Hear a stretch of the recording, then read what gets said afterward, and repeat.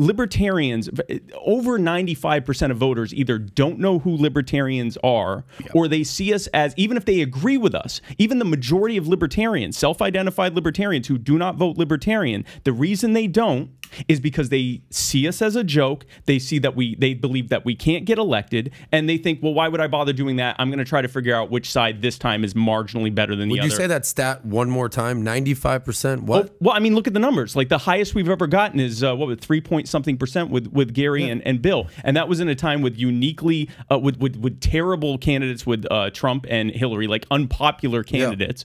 Trump didn't have the following he did in 2016 that he did in 2020. Who's the most popular libertarian out there? The most 6%. popular.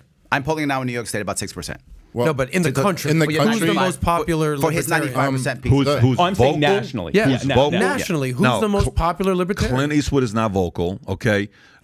You got Eastwood is 185 years old. Vince Vaughn is not vocal. Okay, Wish. You got Rand Paul that's very vocal, but you know, again, Republican. He didn't run as a libertarian. He ran as a Republican. Yeah. You know, you got Ron Paul, who is the OG, the guy that knows how to sell it better than anybody else. But he's aging. He's not. You know, so there's a few of them. Joe Rogan could be. He voted for Joe Jorgensen. He's supporting the Libertarian Party. But you know, those are the names. They don't have like you need a face. But hold on, guys, please, I'm the guy running. Let me tell you this right now. Let me be very clear. We do have faces. It's just hard. We got guys like Shane Hazel running for governor in Georgia.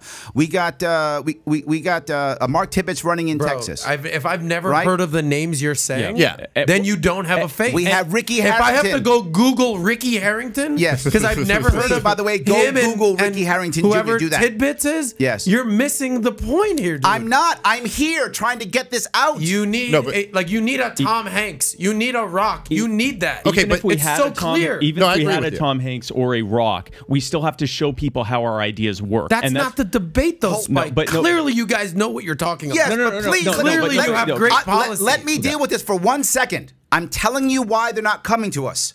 Because we don't have the infrastructure to support them. It isn't our ideas. We require infrastructure. Why would you run Libertarian when you'd have to fight to get enough people on the ballot? You'd have to fight to get on the ballot, period. You'd have to fight to get signatures, fight to come up with a bunch of people who could support you, fight to find a funding base. You don't run Libertarian because you don't care about Libertarians. You don't run Libertarian because you can get a Are you saying but I don't even think you're saying... Or if The Rock ran as a Libertarian, they'd have a hard time being successful? Yes, that's what I'm... Yes. No way. Let me be very clear. I'm sure behind the scenes you're right, but you would get so many eyeballs and millions of Americans. That's the difference would wake between up. More votes. Yes, would they win? Absolutely not. And another big part of that is, but that's the step-by-step process. It is step-by-step, but there's another step-by-step process, which is that the majority of voters. I don't know if you're popular enough. I like you. I think you're charismatic. The majority. You're not The Rock, bro. Guys, let me hear what Spike is saying. Hang on 1 second. This one piece here. If you were correct, then Michael Bloomberg would be our independent president. He's not. But why? The system is set up to not work. I don't think I'm going to save the world, but do I think I could be the guy who sets it up for the world to be saved? Yes, I do, because I am building out the infrastructure, as you said, step by step. Like we're not doing it. I'm literally here doing it. Kudos. It is being done so that in 2024, in 2028, when Kurt Russell decides to come aboard, or Drew Carey, both libertarians, when one of those two guys come aboard, we have an infrastructure set. They're happy to do it, or whomever is The Rock comes over. We don't have enough to give them now, but we have to build up, and we are. And it takes local people building up local groups, local infrastructure, donor bases, PR bases, all those things to make that happen. Well, I'm sorry. Go ahead, Spike. Well, and the vast majority of voters, long before they trust a libertarian to handle the wars or China or immigration, they want to see how they handle their pothole in their neighborhood. Like, libertarians have won hundreds of local races, hundreds out of literally tens of thousands. We've won 0 statewide races. We've won 0 federal races. We won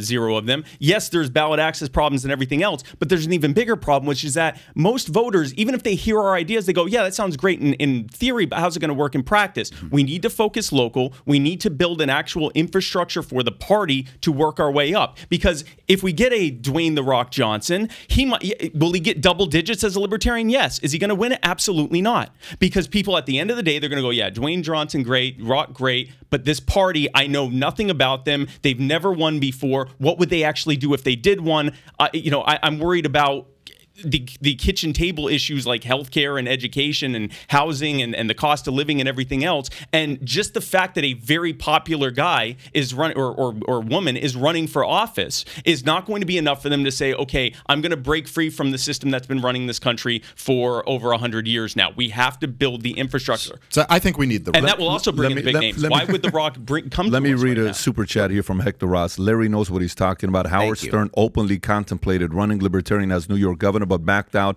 for lack of infrastructure at the time. I have some feedback there, but I want to hear David, and I want to kind of give you what I'm thinking. Go ahead.